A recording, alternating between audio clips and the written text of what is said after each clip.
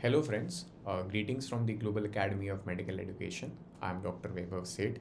Today I shall be taking up a short video on an important topic of headache. From there I shall be teaching about the calcitonin gene related peptide. That is a very hot topic and it can be a potential question for your exam this year. So headache, as we go by, it is divided into two broad categories. One is the primary headache and another is the secondary headache. The primary headache and the secondary headache. The secondary headache is basically the dangerous headache. Why it is called as a dangerous headache? Because the cause can be sinister. You need to treat the secondary headache very promptly, otherwise it may lead to the death of the patient. Whereas on the other hand, primary headache, these are not sinister headache, but these patients come to your OPD clinic often. They come to you for treatment. They come to you regularly, month-wise. So what are the primary headaches? Primary headache are basically three types: tension type headache, trigeminal autonomic cephalgias, and migraine. A topic of discussion is today one of the preventive therapies of migraine, which are the newer drugs that have come in migraine, which is the Cgrp antagonists. We are going to come to that. Before reading about the Cgrp antagonists, let's first know about the pathogenesis of migraine. What actually is the pathogenesis of migraine?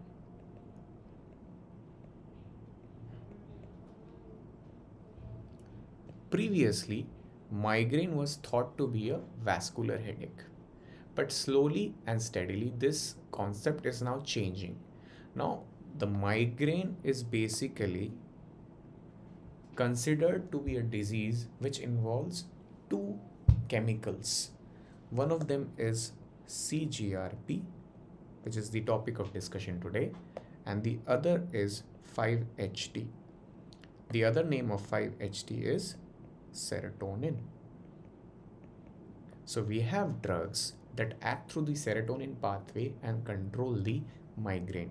But today's topic of discussion is on Cgrp. So what actually Cgrp does? It is calcitonin gene related peptide. So they act on the trigeminal nerve endings. They act on the trigeminal nerve endings and cause migraine.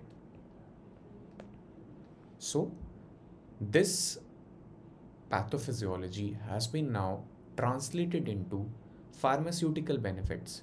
They have been translated into how the drugs have now been created that act on these Cgrp so that the patient can get benefit.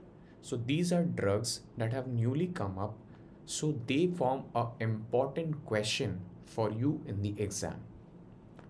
So Cgrp, firstly you need to know whom to treat migraine. Who are the candidates whom you treat migraine? First and foremost, you will treat the patient those who come with acute migraine. That means those who come with acute migraine, they are being treated. Although the primary treatment for acute migraine is basically NSAIDs, right? But there are certain Cgrp analogues that are being used for treatment of acute attack of migraine. Cgrp, these are also known as GPANs. They are also known as GPANs. So you need to know that Cgrp analogues are known as GPANs. Now some of the Cgrp analogues that are being used orally for acute treatment of migraine are Fmge and Brogepant. So these are the two drugs that are used, number one orally and number two for acute attack of migraine, right?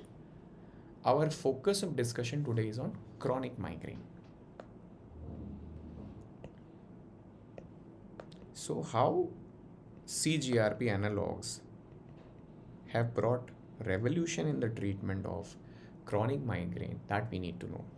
So first of all, you need to know what is a chronic migraine, right? So in chronic migraine, you need to remember two numbers. One is 15 and the other is 8. I call it a rule of 15 and 8.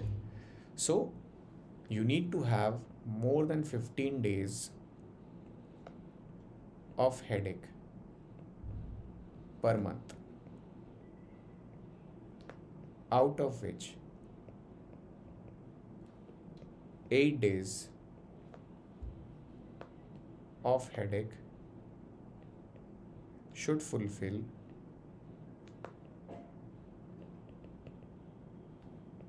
the criteria for migraine. So if you remember the rule of 15-8, that's how you can say what is chronic migraine. So they should have headache on more than 15 days per month, out of which 8 days should be migrainous type of headache, right? So among other medications that we use for chronic migraine, the focus of discussion today is on Cgrp antagonists, right? So as I mentioned in acute migraine we have the rimegepant and the ubrogepant. In chronic migraine, we have the MABs. We have the monoclonal antibodies. So we have the monoclonal antibodies acting against the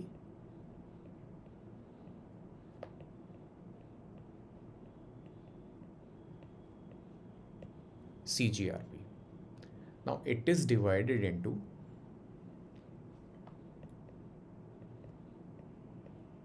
two types.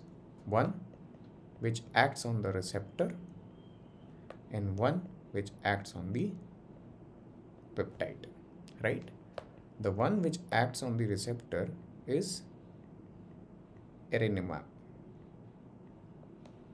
right? The one which acts on the receptor is erinumab. And the one which acts on the peptides, one of them is galcanezumab, fremanezumab,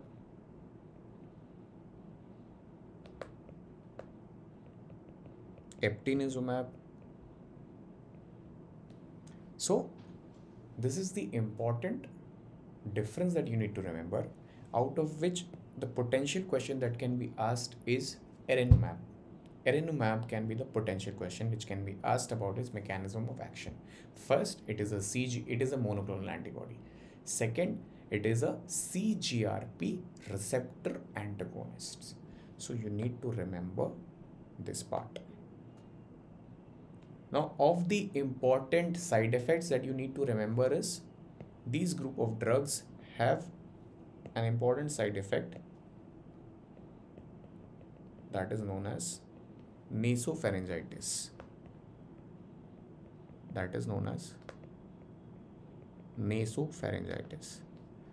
This same side effect